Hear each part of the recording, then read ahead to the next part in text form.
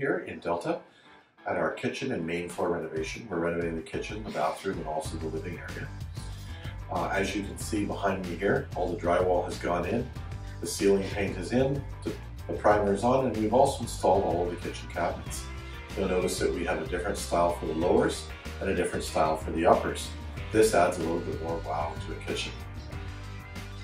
This is the built-in dinette here. You can see it's got 2 benches built in.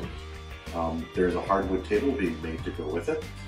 And you'll notice that the color on here and the style directly matches the lower cabinetry in the kitchen. So I just wanted to show you the cabinetry here in the living room.